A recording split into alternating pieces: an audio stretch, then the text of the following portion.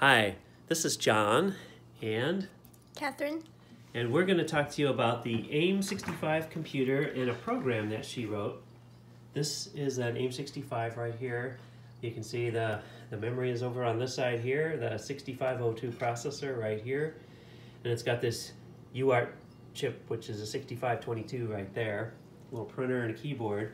And Catherine wrote a program that does an 8-ball. So here's a program just on the iPad here, and so she keyed it all into here, into the AIM65, and of course when you turn the AIM65 off you lose all of the code, so we've interfaced it to this iPhone and we use the voice memo ability to be able to read the code back in and compile it. So we're just using the assembler here, and Catherine, why don't you set us up to run?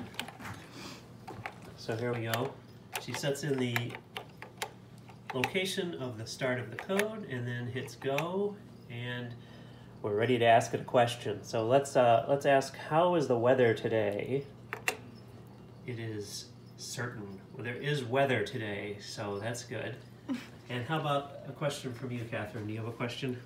How's it going to be tomorrow? Okay. Outlook, not so good. And I think that's right. I think it's supposed to be like 34 tomorrow. So anyway, I have a question. Was this an interesting video to watch? Don't count on it. All right. Well, hope you enjoyed it.